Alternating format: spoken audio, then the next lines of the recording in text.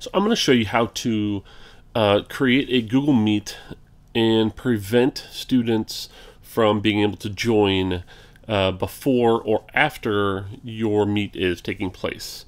So we don't want a Google Meet where kids can join before you've entered, and we don't want them rejoining after you've left and chatting and hanging out on their own. So you can do that in Meet. You just have to create a nickname first. So I am in Google Meet, and I'm going to join and start a meeting. Now, when I do that, it's going to ask me to enter a meeting code or nickname. This is where I need to come up with a nickname that I'm going to use for my Google Meet. It needs to be something that no one else in the district will be using. So if you have a common last name like Smith, you may need to add something to that. I know, for example, my last name is Wagner, and there is another Wagner in the district, so I'm going to go ahead and make my nickname Swagner. And so anyone that would join this meet, this is what we are going to have students enter in, is this nickname. Now, the beauty of this is not only does it prevent kids from coming in when we don't want them to, but it also allows you to reuse this nickname over and over and over again, which is, I know, something a lot of teachers want to be able to do, keeps you from having to create a whole bunch of random links. So I've created my name, and I hit continue. I'm going to go ahead and allow, dismiss.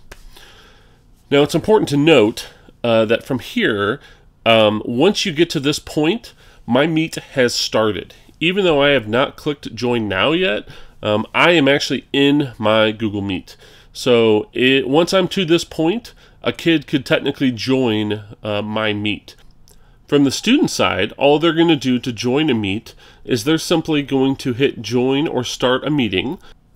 They can either do this from a browser, or they can do it using the Meet app on their iPad. And all they're going to have to do is put in your code. So once they type in their code and hit continue, they are now joined in your meeting, and you no longer have to give out links. If I go back to my meeting now and I hit join now, okay, it still gives me my code. I can still use that if I want, but I do not need to use that as long as I've given my meeting a nickname. All right, so this S. Wagner is what I need to be passing out with students whenever I do my chats. So the beauty is, again, teachers can reuse that nickname as many times as you want. So anytime I have a chat, all the student has to do is punch in that nickname and they can join. If they try adding that nickname and joining the chat before I am in the chat, which again, remember, is that last step. Even though I haven't clicked join now, once I start it, I'm in the chat. If they try joining beforehand, they're going to get a message that tells them they can't start their own chat. So up here in the corner, I can see everyone else who is in my chat. Here's my other account here.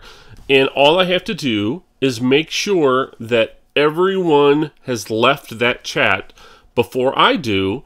And as long as there's nobody left in the chat when you leave, then they will not be able to rejoin. If a student is refusing to leave, you can simply click on theirs and hit this little minus sign, and this will remove other people from that call if they aren't cooperating with you on top of it. So now I have forced them to leave the chat. All I have to do is hang up. This chat is now over.